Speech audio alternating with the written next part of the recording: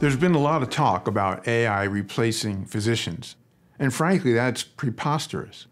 Because what we're talking about is when you're sick, you want a doctor to care for you.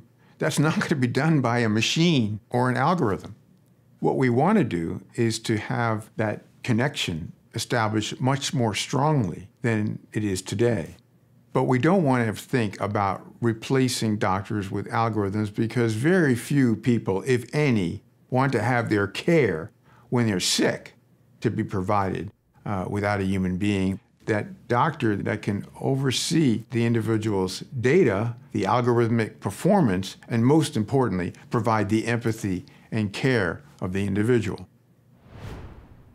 The short-term story for AI in medicine is one that really is trying to target the problems with errors and accuracy, especially with medical scans and other patterns like skin lesions, eye grounds. But the longer-term story is much more exciting because it actually has a chance to return the humanity in medicine by decompressing the work of doctors and clinicians and empowering patients more.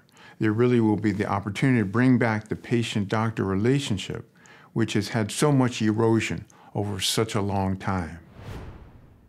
My biggest hope for the future of medicine with AI integration is to get the gift of time.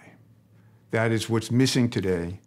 That's the essence of medicine, of the human connection, and we have a chance to get that back.